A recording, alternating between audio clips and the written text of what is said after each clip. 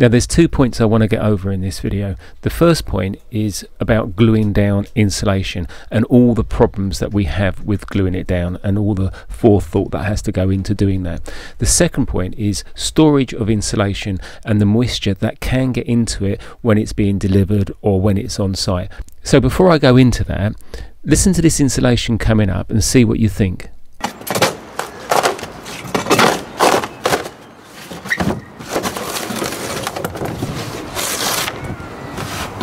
As far as I'm concerned, if you look at the back of this, that's probably only got about 25% adhesion, and when you listen to it came up quite hard. Listen to this one. This sounds like it's coming up quite hard.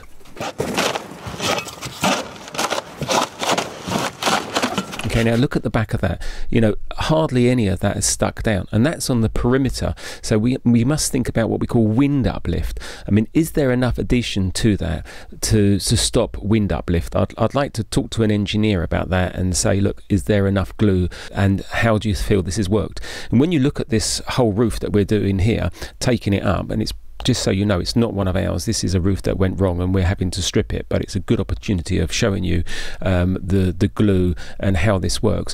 I mean, if you look at it, it's bringing off the backing off of the insulation as well, and this is a tissue faced insulation rather than a foil faced, and foil faces, which I'm going to go into later, have got their problems of being stuck down as well. You know, another question to be asked while we're looking at this: did they use enough glue underneath this? And I personally don't think they have. I mean, they have used the glue, they've squiggled it out left, right and centre all over the place, but they could have used probably another 25% more in the respect of glue on this roof.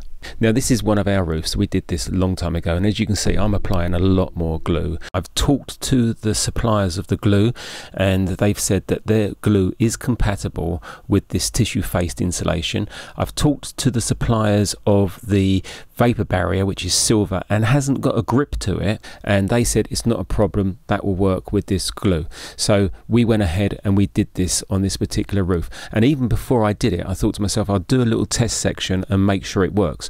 So this is my test area, a piece of ply with the vapor barrier stuck over the top of it.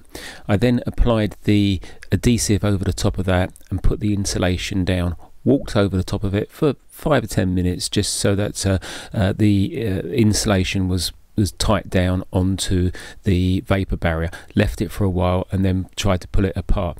And as you can see, as I try and pull it apart, it breaks. It's got a good bond to it. So you know, I've done the best I can to test this and make sure it works. So where did it all go wrong? This is the problem that we had. Gluing this down failed. I talked to all the suppliers, and at the end of the day it was decided that the reason it failed is because there was too much moisture in the insulation.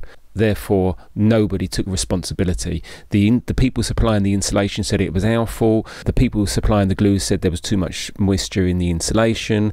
That's why I like to now only use thermally broken fixings. Look at this one. This is one that we did, thermally broken fixings. We're also under a tin roof here, and everything is bone dry. The insulation that's been delivered is still in its packages. But even when we did this one, I didn't know what I know now, and I didn't test it to make sure that there was a correct moisture content in the insulation. You know, knowing what I know now, that's what I would do if I was having insulation delivered to site. Look at this. This has been left outside. Now, to me, it hasn't been left outside for too long because it's still quite bright yellow, but it's still been left outside. If we look at this one, dark yellow, the UV rays have got to it. It must have been outside for a long time. So, you know, what can I say? We even look inside the plastic here. You can see the moisture that is built up inside it. The lessons I take from this are: make sure you always take moisture measurements from your deliveries, make sure you store everything well and in the dry, and always fix everything with thermally broken fixings whenever you can, because you can always trust those. Hopefully this video has been informative. If you need any more information, please get back to me.